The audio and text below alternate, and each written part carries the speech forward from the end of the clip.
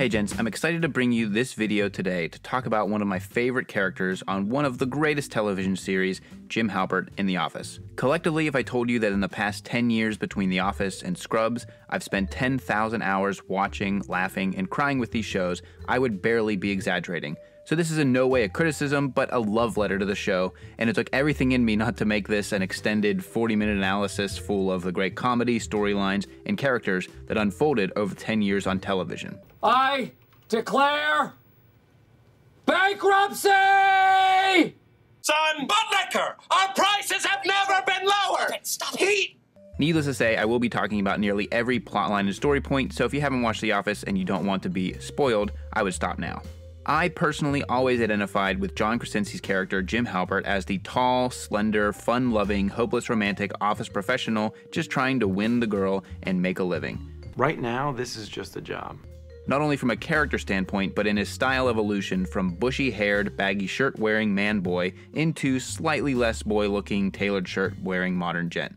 Every year or so, my wife and I rewatched the whole series from beginning to end, and this year I was particularly struck with Jim's transformation in style throughout the show.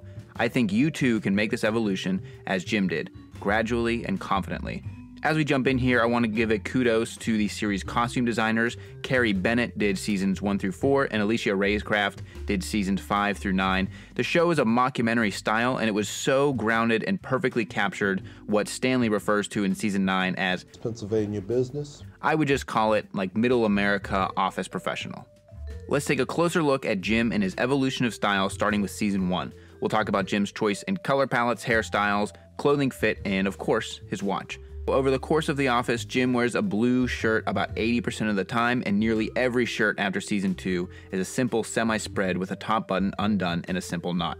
Through the entire show, Jim rocks a Victorinox Swiss Army 24-654 Infantry 38mm quartz watch, which is perfectly suited for him as a mid-market paper salesman from Scranton.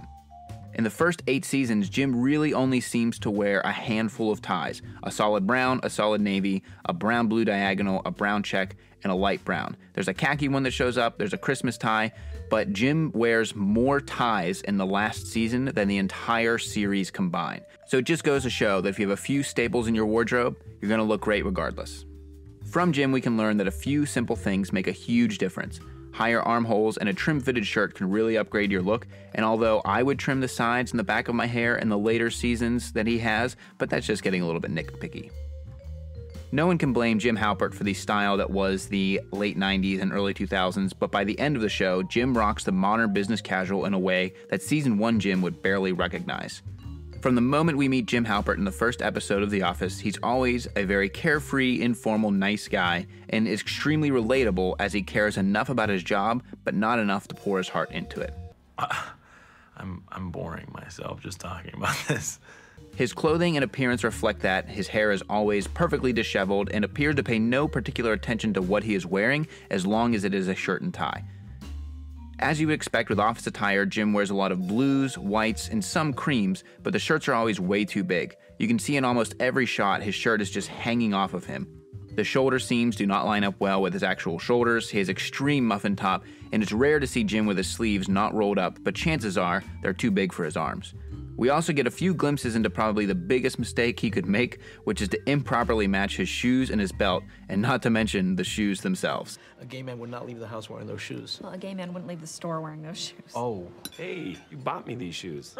His style largely remains the same through season 1 and 2. We do get a few glimpses at casual Jim, which he makes similar style gaffes. His V-neck sweater is showing his undershirt, and who can blame him for the and one era of basketball with those big baggy shorts. At the end of season 2, we see Jim take a big leap with Pam. He comes up short, landing him in Stamford, Connecticut with a new promotion and a slightly upgraded style to match. In Stamford, Jim begins to wear suits more often, but unfortunately he just walked into Macy's or Joseph A. Banks and grabbed whatever was on sale. The light colors were just falling out of style at the time, and they barely fit his slender build, so while he was dressing the part in principle, a few tweaks to his outfits would have made him look dynamite. Didn't think you'd notice. Season 3 gives us some Jim highlights when we see young Jim wearing a giant ill-fitting suit, we see wedding Jim, vampire Jim, and we get Jim's impersonation of Dwight's signature brown suit and mustard shirt, which only cost It's a grand total of $11. And at the end of the season, Karen helps Jim out by getting him a cut and style. So that I could look presentable and not, as she so lovingly puts it, homeless. We return to season 4 as Jim goes back to a scruffy mop, but you can begin to see his hair have some flow to it, and you'll notice this subtle evolution over the next season as it begins to take more shape. You also get to see his clothes fit a little better in this season, in addition to a sweet mustache, a day on the links, and some casual Jim. By the end of the season, Jim's hair is a little bit more intentionally styled, but he's still doing that belt shoes thing, and his pants remain much too large for his frame. By season 5, we get to see Jim's style really start to come together. And in the middle of the season, what appears to be his first properly fitted shirt. Season 5 is also when he largely plateaus in his evolution for the next few years. At the back half of the season, he wears shirts with higher armholes, giving him a much better silhouette, and a double-cuffed rolled sleeves are his staple and remain so through the rest of the show. In season 6, Jim gets another promotion to manager, and he does the suit every day. The colors are more modern, but he still just needs to spend like $50 on a tailor to make his suits look just right. In season 7, we get to meet Danny Cordray, played by the incredibly handsome Timothy Oliphant, who looks dynamite in a shirt and tie. I would definitely buy paper from him, and this is a glimpse into why this all matters. In the show, Danny is known as the greatest paper salesman around. There is a piece of that which comes to dressing the part.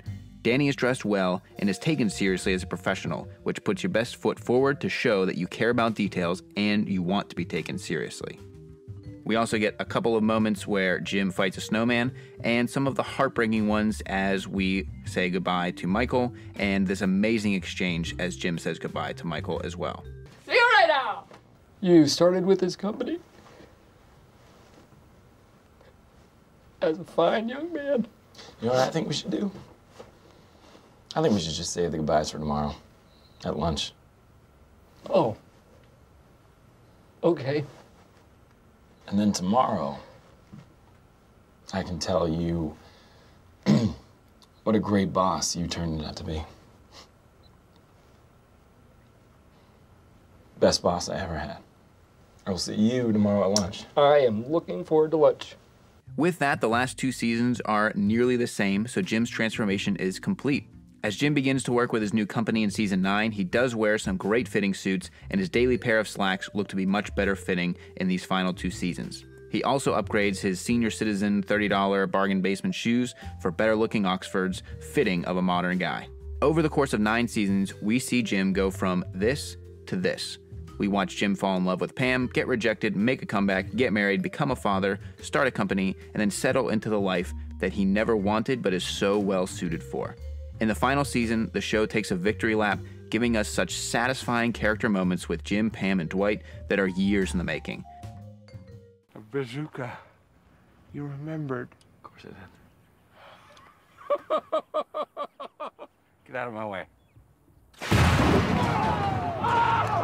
The hidden message that we learn from Jim is that no matter what you wear, what your job is, just being around people you love will make any job bearable.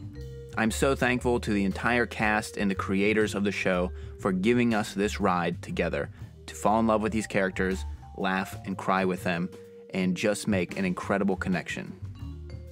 And I just want to let the last few moments of the show play out because it is so perfect. I can't believe you came. That's what she said.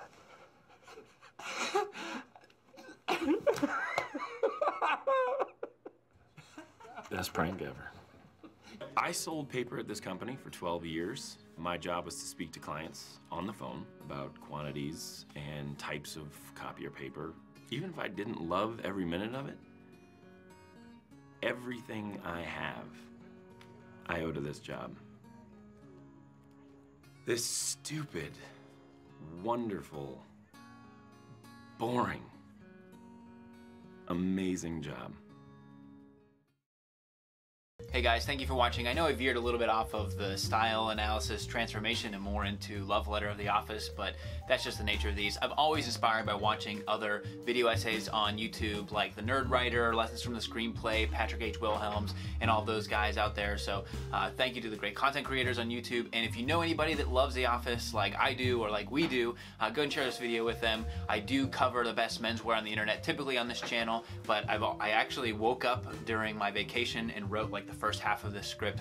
I knew I wanted to dive into this. And if you'd be interested to see other stuff like this on my channel, go ahead and comment below. I have a few ideas for what I might be able to cover in the media style realm. And so that'll give me a little bit of inspiration to do that. Until next time, gents, this is the Kavalier.